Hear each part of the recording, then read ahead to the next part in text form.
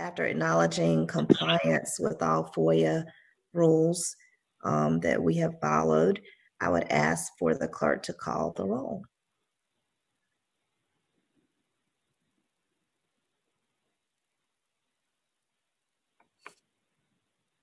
Okay, Ms. Wilson, I am able to verify that the meeting was advertised in accordance with the South Carolina Freedom of Information Act. And at this time, I will call the roll. Ms. Teresa Wilson. Present. Ms. Melissa Gentry. I think she's on mute. Missy, I think you may be on mute. Present. Mr. Ryan Coleman. Present.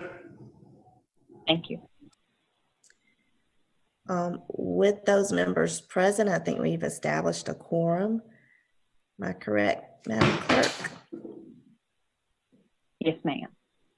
Okay, and we'll move into our new business. The first item being the adoption of the Articles of Incorporation, approval of the bylaws and other matters relating to the organization of the Columbia Community Investment Fund.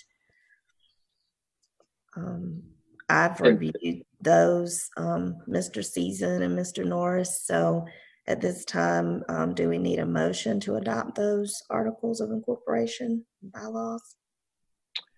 Yes, that'd be appropriate. And this is Brandon. Just to be clear, this would be the approval not only of the articles which have already been filed, and the bylaws, as you noted, but also the several other actions that are listed in the prepared resolutions that you have before you. So that would include, Ms. Wilson, approval of your waiver of sole incorporator, waiver of notice of this meeting, the election of the officers, which Ms. Wilson would be president in your capacity as city manager.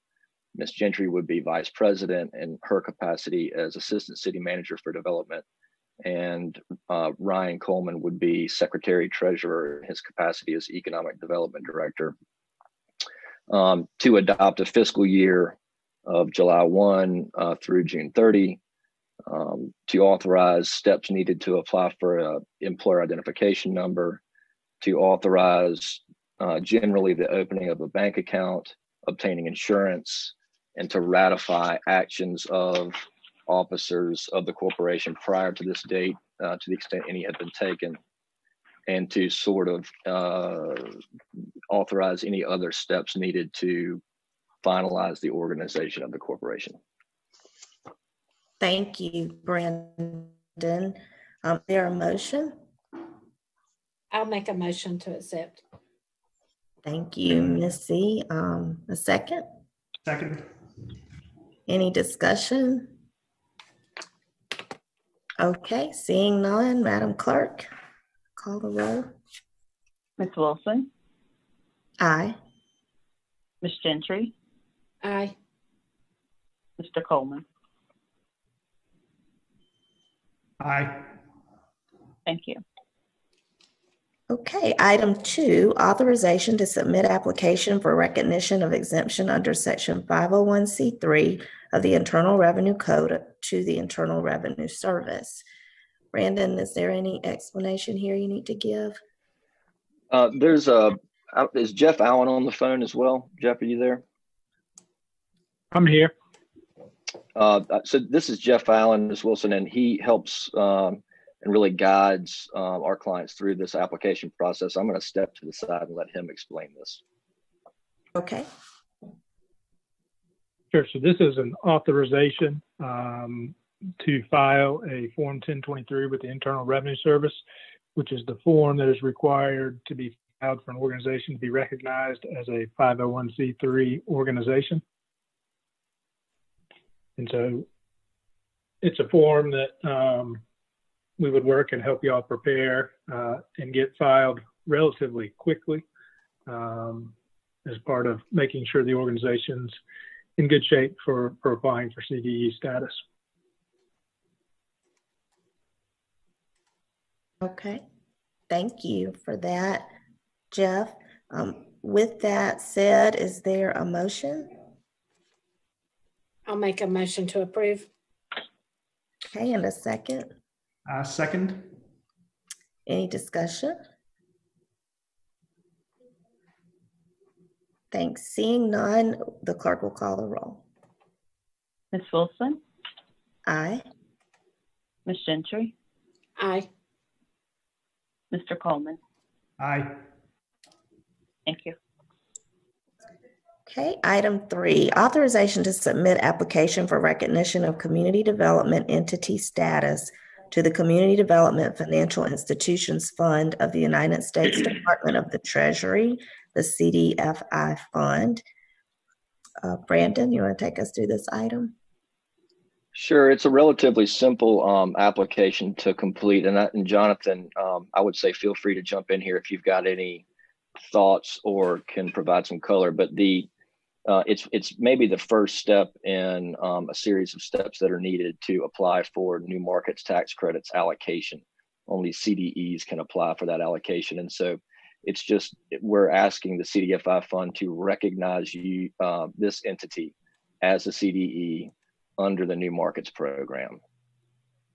Brandon's exactly right. It is overwhelmingly perfunctory. I can think of two sort of substantive aspects of it. One is that we are, for the first time, being asked to identify our service area. That's a topic Missy and we have been discussing, and we'll confirm that decision before making that application. Second, we are required to identify at least several of our accountable board members to show that we meet the statutory requirement for being accountable to low-income communities. So that has implications for getting at least several of our advisory board members approved ahead of making that application. Other than that, it's really just identifying who we are. And I expect that that certification application will be due about 2 weeks after the NOAA, the Notice of Allocation Authority, comes out. And the industry is literally on day-to-day notice at this point. We think the NOAA could come out, any day now. So that gives you a sense of timing. Okay, excellent. So with that, I will ask for a motion to submit application for recognition of the Columbia Community Investment Fund as a CDFI entity or with that status. I'll make that motion. A second? A second. Thank you. Any further discussion? Seeing none. Erica? Ms. Wilson, Like to call the roll? Ms. Wilson, Oh, I'm sorry. Aye. Ms. Gentry, Aye. Mr. Coleman. Aye. Thank you. Michael, Brandon, Jonathan, we're not usually on this side of the, calling the roll and making the motions, right? Okay. You're doing a great job. Any other business that we need to take up, gentlemen? If permitted, I would just make a couple of housekeeping comments. Okay, go right ahead. Great. While I've got Michael and Brandon on the call, guys, were we able to pull an EIN number? That's a prerequisite to getting that AMIS certification completed. This is Michael. Jeff Allen on the phone. We haven't gotten anything from the IRS yet, have we? We have not. Okay. We will check, follow up after this call, Jonathan. And I know that we want to have a conversation on our side with our next steps. Yeah, if we don't have it yet, give me a call. We do this pretty routinely and we get pretty quick turnaround. So maybe there's a miscommunication on that. So happy to talk it through. Okay. And then you guys heard me on what we expect as far as timing of the deadline for getting certified. And Jeff, appreciated your comments about filing for the not-for-profit status. I think everybody understands. We just want to make sure that application has been submitted to the IRS before we apply for CDE certification status. Understand. Again, as we discussed before, Jonathan, I think one of the things that's going to take the most time in that application is putting together the financial projections. And so I'll be reaching out to you for help with that aspect of the application. That fell off my radar. So let me circle back with you, Jeff, to make sure I know In fact, I'll just ask right now, if you have a simple form that you can take any names away from to show me the kind of financial information you'd be looking for, I'm more than happy to prepare something for Missy's approval that that you could use. I will send it over to you shortly. Wonderful. Last miscellaneous item, Missy, I believe Kylie and I are expecting to work with Lynette as kind of our counterpart to get you guys logged into the AMIS system, to get you an account on AMIS. We can't do that until we have the EIN, but Lynette, I'm expecting to be our counterpart to make sure she's aware of sort of how that system works. Is that correct? Yes, that's correct. Very good. That's all I have. Jonathan, one item that I think you mentioned it by email before this call. Do you want to speak a little bit about the advisory board? I think you mentioned getting together with Missy to start reviewing names or finalizing names and things like that. Yes, happy to. Missy was very kind and got us a very good long list of potential candidates.